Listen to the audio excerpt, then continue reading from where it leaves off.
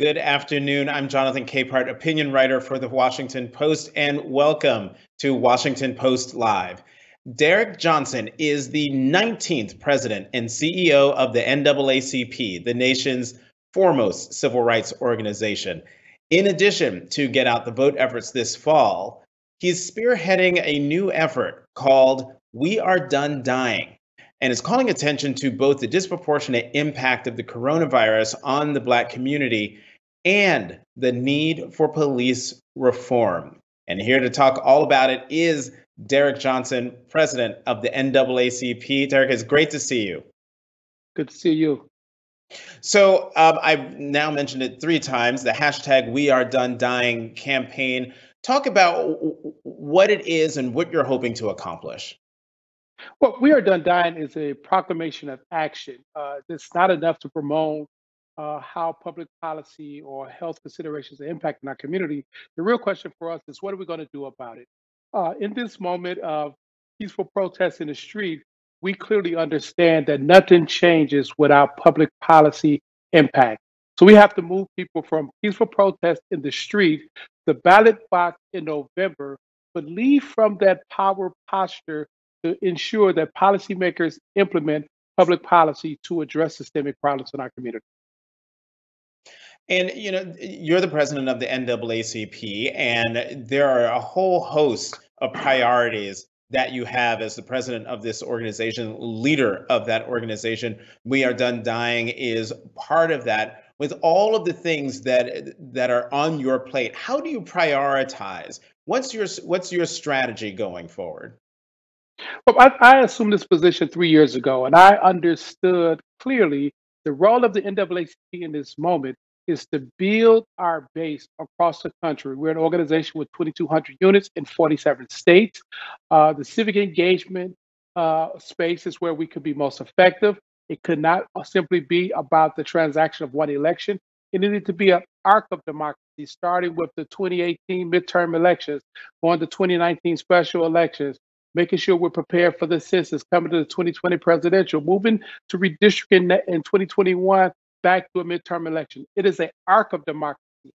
And for me, it was about building an infrastructure so we can measure our work and outcomes to ensure success. Under normal circumstances, the priorities that you have on your plate, the ones that you just talked about, it's already a difficult mission that you have under normal circumstances with a normal presidential administration. How much of a challenge has the Trump administration been in terms of trying to achieve or at least make headway on the goals that you have? But this administration has been profoundly complicated. There are no rules that this administration that they're not unwilling to bridge. You considering elections because of the Holder Shelby decision, which undermines Section 5 of the Voting Rights Act. We have now seen a regional problem that's been in the South to spread nationally, where attempts to suppress the Black vote or the vote has in places like Wisconsin, Philadelphia, and Nevada. And so as we adjust our program to turn out the Black vote, we also must account for efforts to suppress the Black vote. And that's inclusive of platforms like Facebook. That's why we built out a campaign called Stop Hate for Profit, along with our partner organizations. This democracy has been stretched to the brink. It is the role of the NAACP and many others to push back as hard as possible so we can get back to a space where we're more familiar with and advance questions of equality. Have you had let me start again. Have you had a meeting with President Trump? No, I refuse to give a photo op. It is our opportunity to talk about substantive policy opportunities, not to give this president a photo opportunity. I have yet to see him have a serious dialogue with any individual or group from the Black community that truly represent the interests of the Black community without it being turned into some type of photo opportunities and talking points. And so, I mean, one of the things that the president talks about is how much he's done for criminal justice reform and how much he's done as a result for the Black community. You've had no kind of interaction or communications with the president, or broadly speaking, with anyone in the administration? So let's start with the first part of your question. It is offensive to say I've done a lot for the Black community because I've done something with criminal justice reform as if that's a sum total of who we are and our experience as African Americans in this country. We need to talk about much more substantive, proactive, forward looking opportunities. There were some outreaches by this administration concerning him speaking at our convention one year. I have sat down with Secretary of HUD, Ben Carson, but for the most part, they have not been serious with engaging the African American communities around substantive opportunities to move this nation, to move our communities forward. So the other thing that the president talks about a lot, I believe it's opportunity zones and how much that is helping the Black community. So I take it from what you've just said, you've not even had any conversations with him or anyone in the administration about your views or counsel on that. No, I mean we've talked to members of the Senate, both Republicans and Democrat, about opportunity zones, but this is not a, excuse me, this is not an administration that truly value input from communities or individuals who look different than them.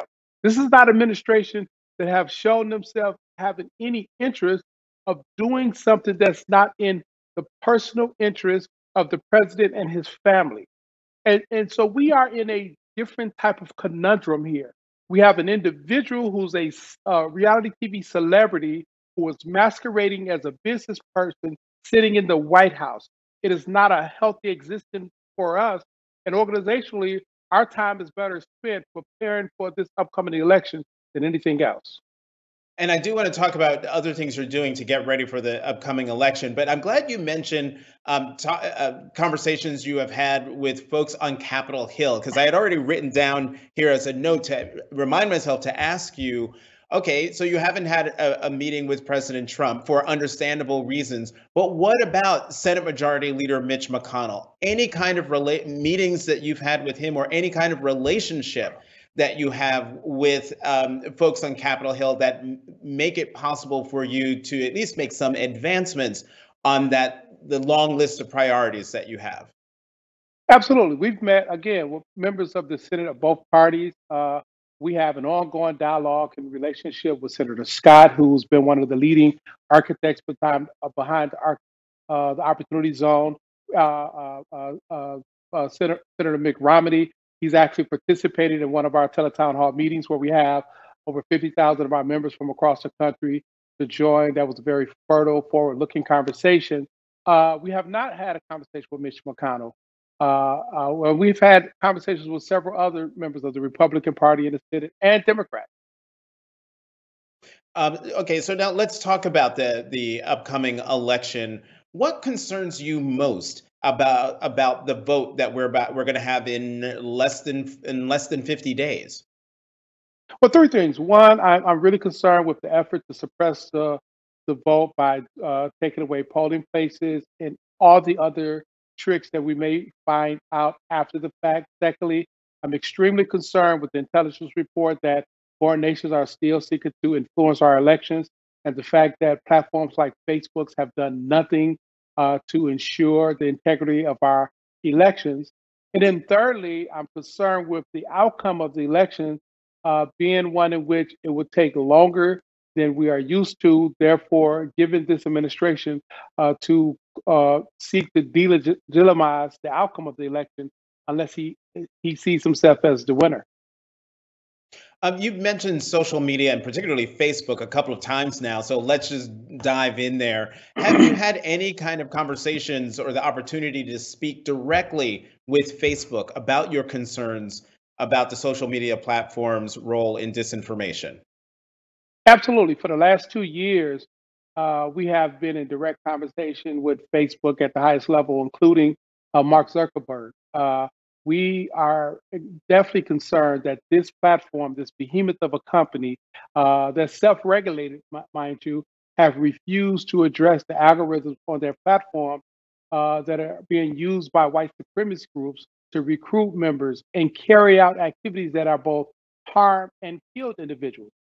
We've seen it in Kenosha, we've seen it with the Boogaloo group, but they have yet to do anything to truly address the spread of racial hatred, anti Semitic content on their platforms, and they have the tools and the ability to do so.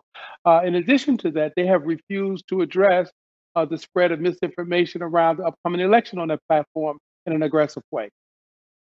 Is there anything that the NAACP is doing to try? I mean, you're not Facebook. No one is Facebook. So trying to go up against the disinformation that's flowing through it is one thing. But is there anything that the NAACP is trying to do to try to counter the disinformation that's coming through on social media platforms?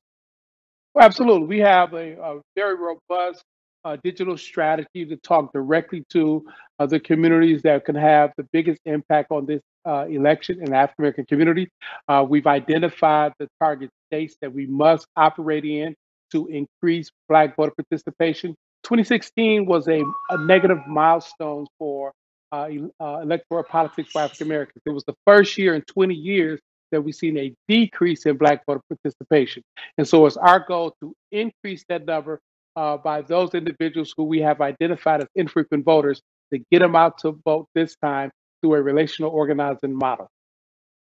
You know, one of the things that played into that sort of 20-year low in terms of Black voter participation, at least I've seen some commentators and other folks mentioning, is that there was not as much enthusiasm for the Hillary Clinton Tim Kaine ticket as there was for the previous Barack Obama Joe Biden ticket. How much of an impact has Joe Biden, the current Democratic presidential nominee, his impact of choosing Senator Kamala Harris of California to be his running mate? Has that, from your vantage point, helped with the enthusiasm for the Democratic ticket? You know, from the day of the announcement that Senator Harris was going to be the running mate, I've seen tremendous energy and enthusiasm from African American women across the country. Our D9 members, the sororities in our community, and many other social groups all were excited. I received calls, text message. There was a marathon of a Zoom conversation with prominent women from across the country. It has generated a level of energy that's needed. But most importantly, we should never, as a community, rest our ability to fully engage and participate on individual personalities or a political party. It is incumbent upon African American communities to build out, maintain, and grow our mechanism to inform our community and ensure they get out to vote. We are nonpartisan. We don't support political parties or candidates, but it's absolutely important for NAACP and all of our partner organizations to focus on the infrastructure of civic engagement and not the candidates who are participating. You know, speaking of the infrastructure of civic engagement, one of those things that we've been hearing a lot of talk about, especially because of this election day, is mail-in voting.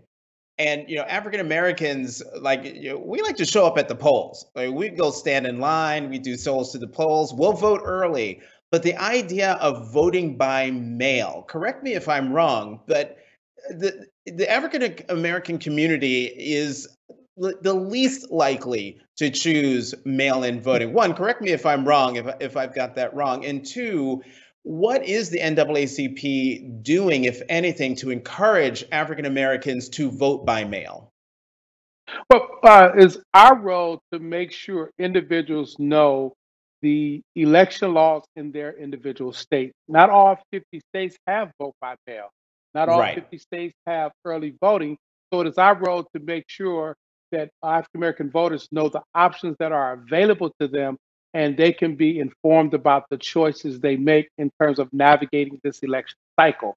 One of the considerations that's on the table is a global health pandemic. And so some individuals may need to figure out how to navigate this election and keep their health in mind.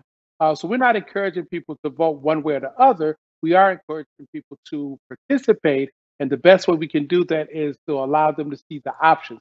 It is true that African Americans, percentage wise, vote at a lower percentage than others in terms of vote by mail, but it's absolutely necessary that however one chooses to vote, that we cast ballots in mass from the African American community this election cycle. I'm glad you brought that up about the fact and reminding everyone that, we've got 50 different rules for voting, depending on the state that you're in, the rules for voting, how you can vote, and all the little picayune details that you have to put up with. And that leads to the larger issue of voter suppression. Is part of your effort, in addition to telling people, like, here are what the rules are, shining a light for them on here are not only what the rules are, but here are the ways they're trying to keep you from voting?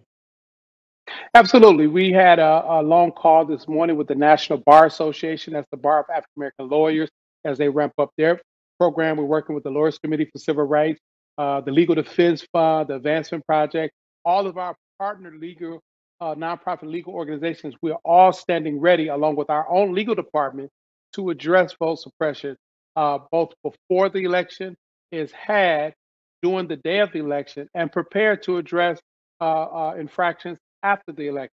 That has always been a part of our strategy.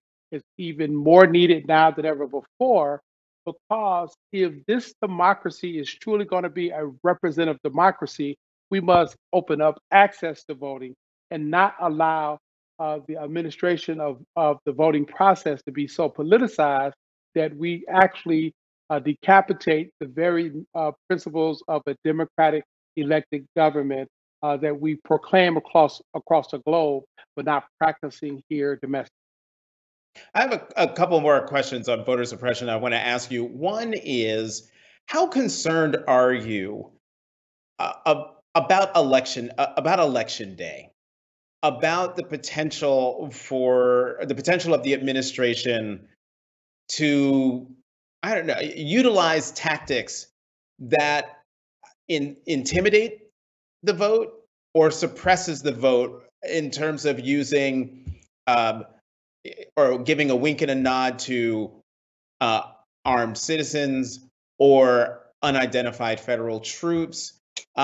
Any concern on your part that that could happen? But we are concerned with all of the above. This is an administration that have shown itself to have no limit to try to retain power, whether it's the actual administration, the Republican Party, the state Supreme Court. What we just witnessed in Wisconsin when they tried to stop the issuing of ballots to add a third party on the ballot, although that party did not meet the criteria. Everything is on the table, and that's unfortunate. I guess this notion of making America great again was making America 1950s again, where African Americans and other communities were prevented from exercising their right to vote. One of those, another suppression effort, to my mind, is sort of the in some instances, Republican-backed efforts to support Kanye West and his run for the presidency. How concerned are you, or put it this way, what do you make of Kanye West's run for president?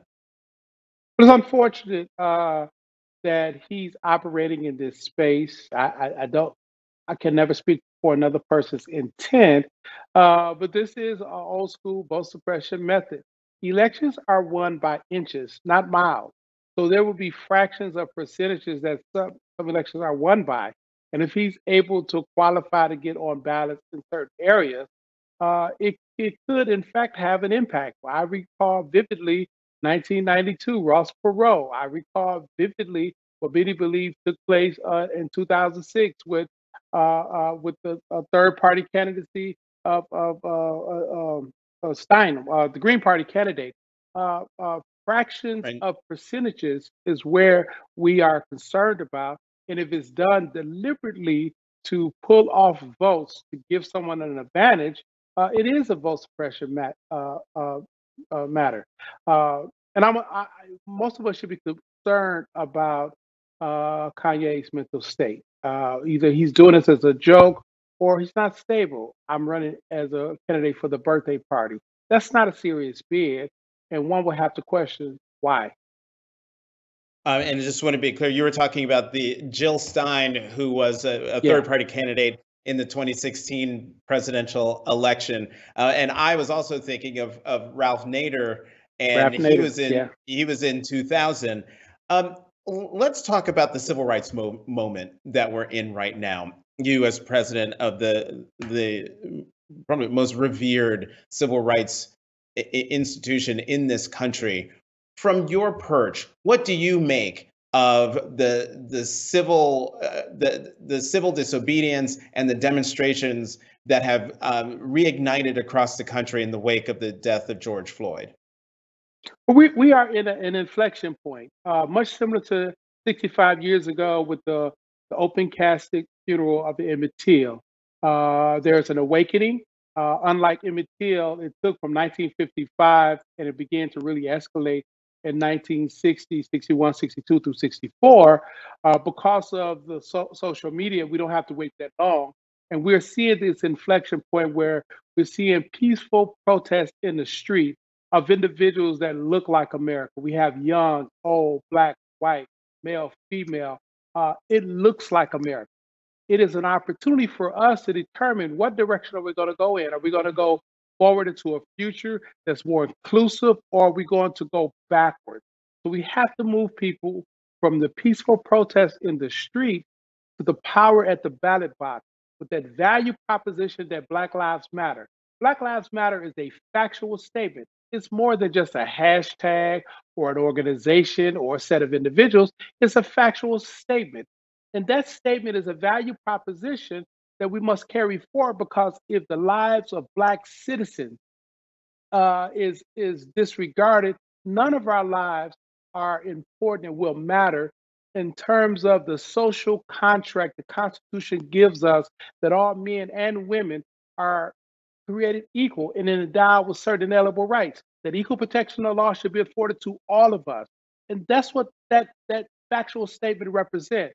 And when we take that value proposition to the polls and we are successful, for those policymakers, they must carry that proposition to public policy implementation so we can address systemic and structural racism that has dogged this nation for decades, so we can address inequities wherever it exists, so we can address how that social contract would impact all of us, not only African Americans, but all of us. I'm going to continue down this road and bring in a question from a viewer, Eileen Matthews from Maryland, and she asks, "Are the Black Lives Matter protests an extension of the civil rights movement, or is it a new movement? How can we best utilize or perhaps bring together the wisdom of the elders in the NAACP with the energies of the young involved in Black Lives Matter protests?" Yeah, it's a wonderful question, and I have had a lot of experience with veterans of the civil rights movement. In fact, from 2011, 2013, 14, and moving forward, the group of young people who first identified as Freedom Side, we began to meet with elders of the civil rights movement. It was a beautiful set of gatherings. One of which went at Duke and at MIT, at Tougaloo College, my alma mater. We were bringing young people from across the country together, along with the elders of the civil rights movement. And the very notion, the very factual statement of Black Lives Matter is a statement that was being made in 1960 by organizers of the SNCC movement. So the statement Black Lives Matter isn't a new statement. It has been repopularized by social media and the wonderful three ladies who created the hashtag. So it's definitely an extension. There is a continuity of movement. The other thing that's a misnomer, there is no us versus us, young versus old. That is something that we must move away from. Movements are only successful if they're intergenerational. It's the energy of our young people, it's the wisdom of the elders, and it's the continuity of those who are between both young and old. That's the ingredients of a successful movement. If you look at John Lewis, it wasn't about him as a student. It was a whole infrastructure that informed and supported him and Cortland Cox and Stokely Carmichael and Diane Nash and a ton of other individuals. Movements are not egocentric. It's not about the one leader. It's about the community as a whole. And all of the successful movement programs, that turned out to be successful wasn't about the individual, the charismatic leader. It was about the efforts and energy of the whole community. One more question from a viewer, Derrick. This is from Felicia Madrigal from Oregon. She asked, if you could ask your listeners to do just one thing to improve civil rights for everyone, what would that be? I recently saw the movie The Social Dilemma about the negative effects of social media on society. What should we do to reduce social media's widening of the differences/divides between people? So first of all, I don't know if there's anything we can do about social media as individuals, because some of that must be embedded in our public policy and regulatory oversight. Social media is here. It allows for people to receive information in ways in which it has been democratized. And so we are in the early stages of that. I think Ferguson and Trayvon Martin showed the power of social media, where anyone with a smartphone became an instant reporter at that moment. That's a beautiful thing, but a dangerous tool if there are no guardrails in place. Individuals should be engaged using organizational vehicles that are comfortable to them. Social justice isn't a competition. So if it's NAACP is the organizational vehicle you want to use, we invite you. If it's color change, we invite you. If it's LDF, you name the organization. It is important for all of us to add our voice to the social justice movement. One final point. A good friend of mine, David Johns, he has the National Coalition of Black Justice. It's a Black LGBT organization. And we had a lot of people talking about the trend of Black trans women being killed and no one is saying anything about it. I say, David, what do we need to do? And he came to me because we're good friends. He said, Derrick, sometimes I need to lead that voice, but sometimes you need to lead it. I'm using that example. Sometimes we need to figure out the best vehicle to penetrate the message, because it is the message, is the value that's embedded in the message that's more important than the organizational vehicle that's being used if we truly want to pursue equity and justice in this country. Derrick, we've got 2 minutes left, so I'm going to ask you this last question because it requires a little bit of thought, and that is I've been looking at this election as a choice, not so much between President Trump and former Vice President Joe Biden, but as a choice between American democracy and white supremacy. On that choice, where do you think America will land on Election Day? The way you put it, that's an inflection point that we are in. For far too long, white supremacy have driven American democracy. This is that moment where we can decouple the concept of white supremacy reigning supreme over our democracy. It is an opportunity and a choice that we must make. This inflection point will determine the direction. I believe that with all of the energy of the peaceful protesters in the street, who by extension are truly protesting against white supremacy when they proclaim Black Lives Matter in Portland or Seattle, where there's a fraction of percentage of the protesters actually looking like either you or me, they are saying that we must denounce white supremacy. When we partner with our friends in the Jewish community who understand the impact of anti-Semitic behavior, that is a choice that we must denounce white supremacy. When we have women who say, you know what, I don't want my child to grow up in a society that allows otherness or tribalism, that is our way to denounce white supremacy.